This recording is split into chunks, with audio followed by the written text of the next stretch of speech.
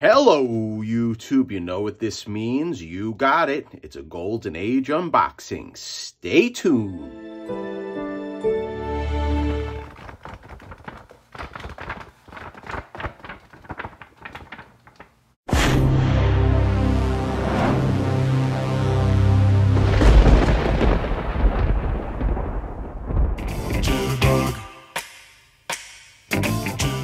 Okay, guys, inside is a nice Golden Age key, and this upload is a part of my ongoing series that I published quite so often, named Building the Ultimate Comic Collection on a Budget. Now, if you haven't, go check out the playlist right here. This is episode or part 6. So what I do in the prior uploads is give my tips and tricks on how to build the ultimate comic collection on a budget. We know times are tough.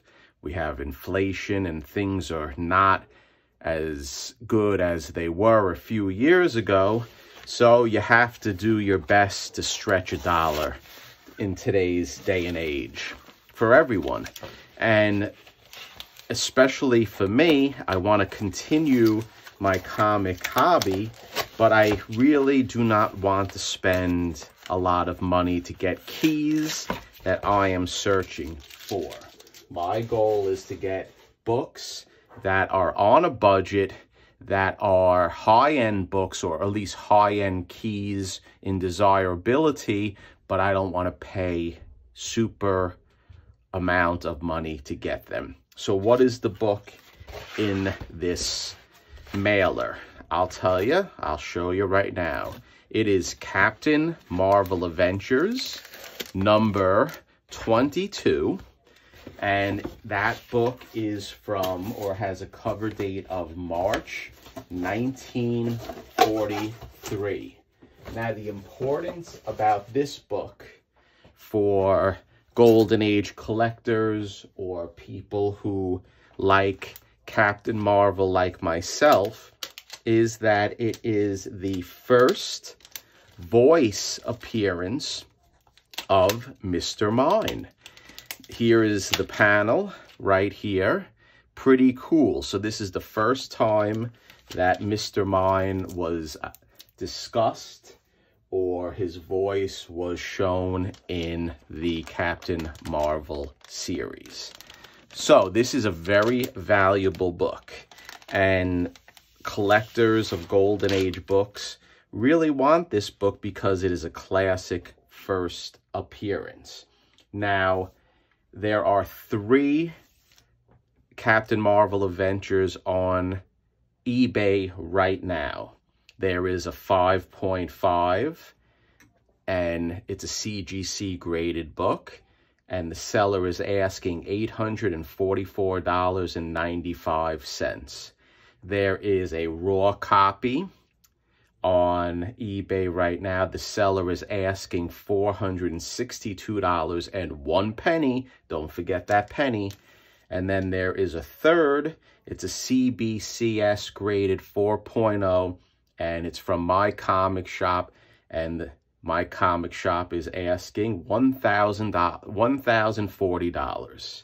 So, what did I pay for this book? I paid for this book $86.87 plus $9.50 in shipping. So, you might be asking, Jerry, how did you get this book for so cheap? Well, right here, as you can see, a portion of the cover is ripped. The good thing about it is it's connected to the book right here. And the seller showed the pictures. There's no tape, hopefully, holding it. I believe that there isn't. And it is connected to the book. So we're in good shape right here. It's connected. So if I clean this up nice and get it encapsulated, this book is going to be a universal grade, and this whole section I'll be able to keep on the book. If I taped it and it was completely removed, then this book would be considered a restored book. So this is just a great World War II cover with Captain Marvel battles shipyard sabotage. Look at this guy with a bomb blowing up, or at least attempting to blow up, the shipyard. Now, what was cool about these books during this era was that there were cutout cards in the back, as you can see. And I do have many of these books with the cutout cards intact.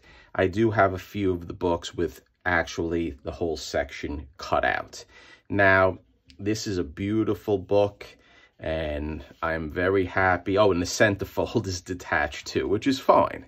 I have no issue with that. Look at that Captain Nazi. So this is just a wonderful piece of history, of comic history, and I'm very happy that I was able to pick this book up for under $100, and it presents well. It's all there, minus this ripped cover, and we're not going to manhandle it that much. Actually, we could if I do it this way. If we just take the board and we keep it so the piece is flat and it doesn't manipulate too much. So I don't know if we're able to see this, but let's just thumb through it, and so you can get a good look at this book, and you can see the history that I was able to obtain.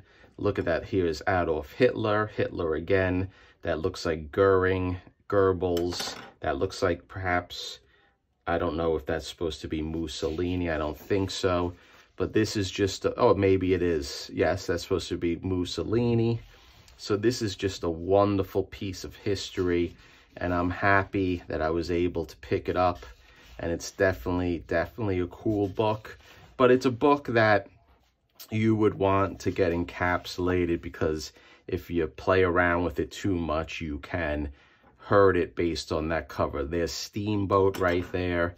It's just a wonderful piece of history, and I'm very happy that I was able to pick it up for the price. So, don't be scared, guys, to pick up books if they have ripped covers or things like this. But the key thing that you have to look out for is whether the ripped piece is connected to the cover. If it's still connected to the cover, it will be a universal grade. And if it's not connected and just attached with tape, that's where you get to the dreaded purple label. And whether you care about that sort of thing, it makes no difference. If you don't care, buy it. If not, you can always take it off for a universal and remove the tape. So, short upload. Thank you for stopping by. Appreciate your support, and stay tuned.